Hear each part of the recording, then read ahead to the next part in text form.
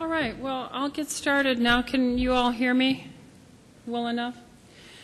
I want to thank you for attending A4M, forward-thinking organizations looking at ways to improve our patients' longevity.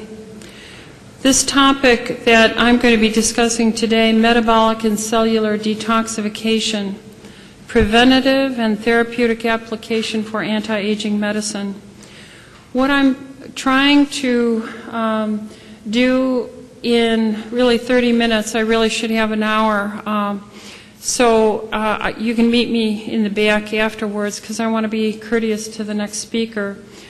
But I don't know how to express the importance of what I'm going to share with you about heavy metal detoxification.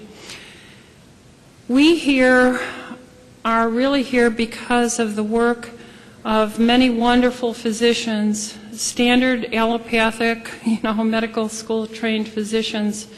About 80 years ago, they learned that heavy metals were bioaccumulating in their patient mass. And with that, they started to really look at how heavy metals are damaging the intravascular lining, the endothelial lining.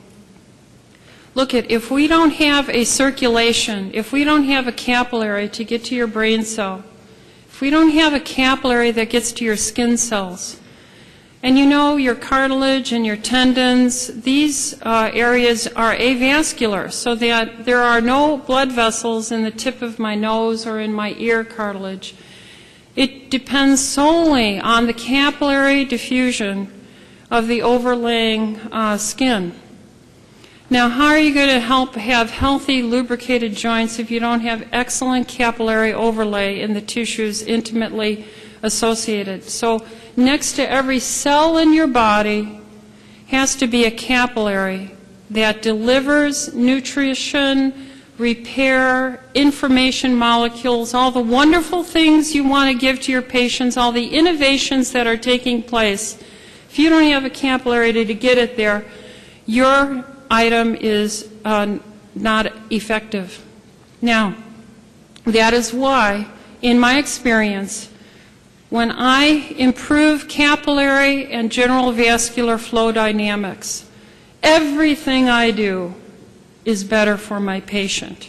Their thinking is better, their vision is better, their memory is better, their joints are better, their energy, their sleep is better. Therefore, let's start. I'm going to give you my old military training. I'm going to tell you what I'm going to talk about. I'm going to talk about it, and then I'm going to summarize it at the end. So, in the slides that I have, you're going to see me present the problem. Then you're going to see me talk about the exposure rate that we're getting, where all these metals are coming from, and I'm going to pick 6 examples, but there's many, many heavy metals out there.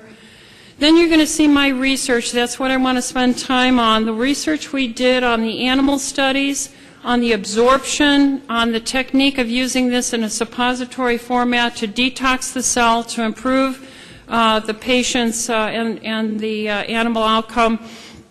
And then I'll wrap up saying what the findings showed. So we'll begin. Like I said, every time an airplane flies over us, we're right next to the airport, they're emitting heavy metals in the exhaust. I was a flight surgeon in the military, one of the first female flight surgeons, and I had to track heavy metal accumulation in my flight crew. I did antioxidant studies on my pilots. We are salt and peppering 5,000 airplane flights every day over the United States. Why? Because I know on 911 we had down about 5,000 airplane flights, and those airplanes, 5,000 of them, with their tens of thousands of gallons of JP4 jet fuel, all use heavy metals in them to enhance the combustion of the fuel for the flight, because you don't want to backfire like the old Model T Fords. You don't want to backfire when you're in the air. So the And my cell phone is full of cadmium. I like technology. I like to fly. I have a very important meeting tomorrow. I got to fly back early in the morning.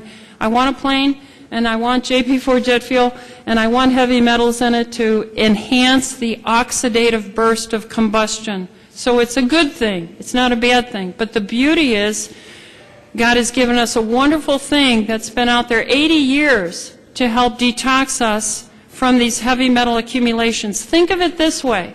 Pretend in this room we were getting puffs of ground glass in the air conditioning, and that all over the United States the food was getting ground up glass powder on top of the feeding grounds where the cows chew up the grass, if there are any places left where a cow can be allowed to eat some grass.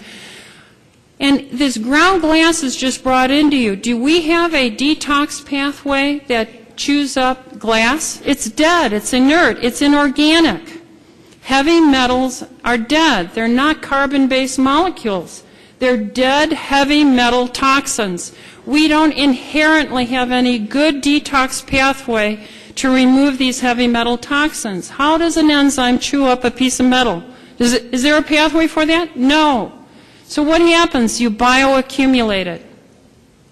So it's everywhere, and we have to start talking about this.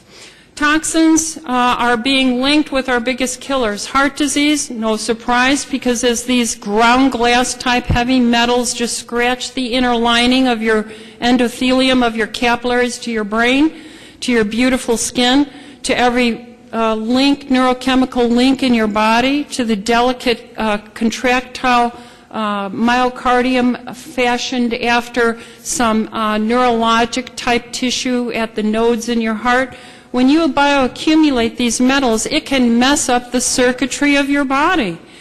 Cancer is now the #1 cause of death for diseases in our children. We should be upset about this and screening where these heavy metals are coming from.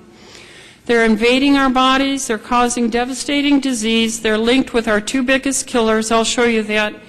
They're harming us.